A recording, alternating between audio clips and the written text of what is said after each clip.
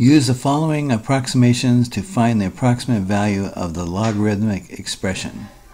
So we have log base A of 5 is 0.699, log base A of 2 is approximately 0.301. So the idea is that you don't know what the base is, so you can't just put this stuff in the calculator and get this answer because you don't know what A is. So they do that on purpose, so you have to know all the log rules. So here's the expression, and we gotta just pull this apart and get it all in terms of log base A of 5 and log base A of 2, and then we can plug the numbers in. That's our goal.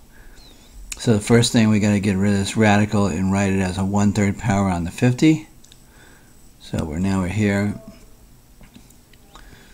Now we have to break this up as it's a log of a division, which is a subtraction of the logs.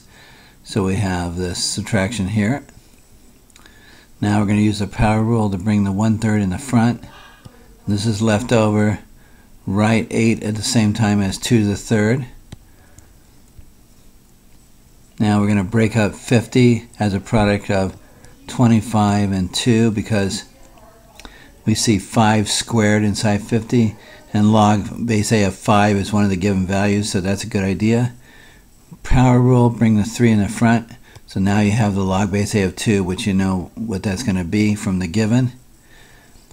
Then you have this 1/3 on just this part here. So this is log of 25 plus log base A of 2 and a 1/3 of that. So that part right there is this part here, just with the log expanded out, and then subtract the quantity you already have. Come down here, log base A of 25, 25 is 5 squared. That's the only move that was made on that step.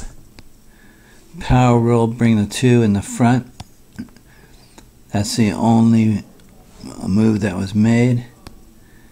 Go over to here, write everything you have. 1/3, 2 times log base A of 5, which they gave us was 0.699, and log base A of 2 they gave us to be 0.301. Then we have this minus 3 times log base A of 2 they gave us to be 0.301.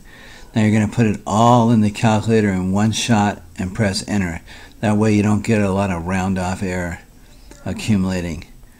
So the way you put in the calculator is parentheses, don't forget that.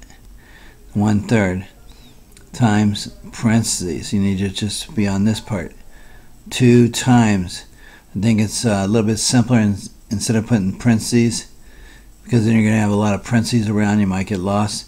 So we can just do a multiplication sign, and then you have the 0.301. You don't need the parentheses, but you need it here and here. And then minus 3 times 0.301. That's this. The order of operations will get it right. And then you just enter that whole thing, press enter, and you get this.